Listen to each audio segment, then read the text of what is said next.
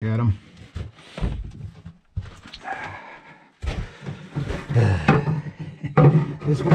This one really fought me, I'll just say that. It wasn't supposed to be that messy, wasn't supposed to be that many holes in them, wasn't supposed to do all those bad things. Of course, before I go, I got to get all those meatlets off the ground, but I'm going to just get them back on the pole here. And make sure my pole's nice and clean. So again, get the least amount of stuff on them as possible. We'll have a look at them and try not to get that into the, ooh, a whole bunch of meatsicles on there. Yeah, I just gotta put them down on that. So he's starting to freeze up on me.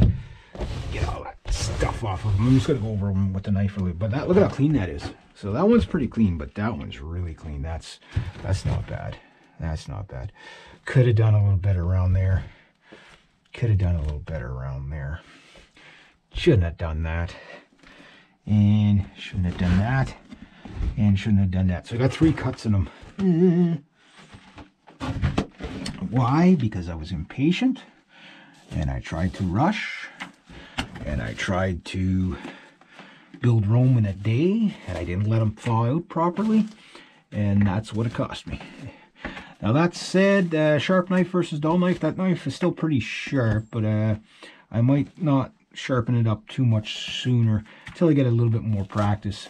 Maybe I won't sharpen up quite as much. They do dull quick. That's one thing about them. So if you're, you got a really sharp knife, usually this is the edge you want really sharp, and then this edge here you usually don't want quite as sharp. All right, so I'm gonna get the meatsicle pail out of here and get all this goop off my.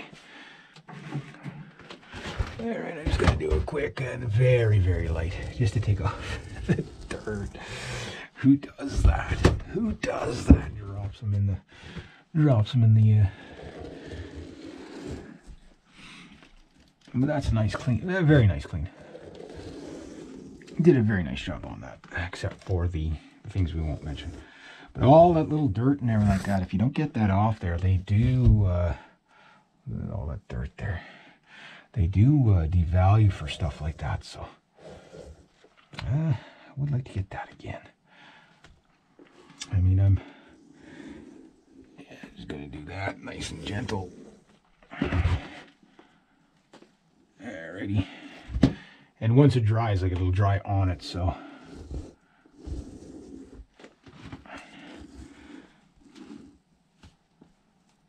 There we go.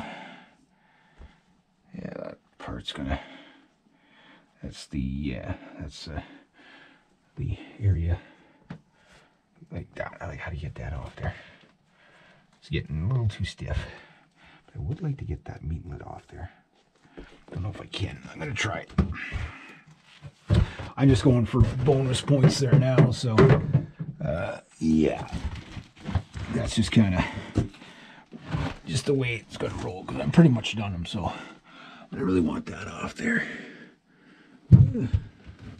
Just gotta get them in the right spot there. Like his, you can see like the legs, usually they open up a little bit more like that, so you can get right to the edge there. Okay, that's coming off. I got 5 minutes of daylight left. Literally probably got about 5 minutes of daylight left. I'm gonna see if I can just make it just that much more presentable. There's that chunk. There, see the chunk? Yeah, get off my, you dirty, get off my otter. Get off my otter. Okay. And it's almost too dark to do this. But the gentle touch and I don't know if you could see the camera's probably getting darker as I'm doing this. I don't know if you guys can even see. Just like that. We'll call that acceptable. We'll call that acceptable.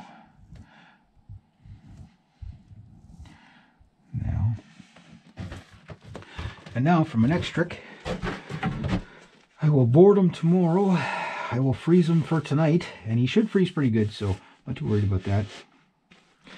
And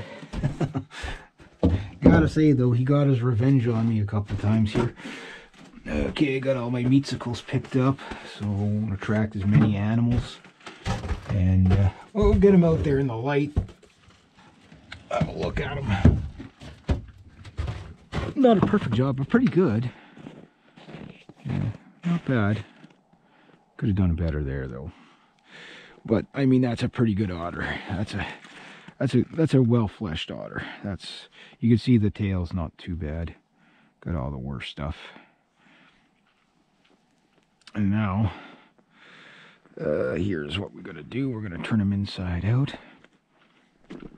Shake off any more of that dirt. If you see any dirt, take it off. Oh, pinhole in them there. I don't know.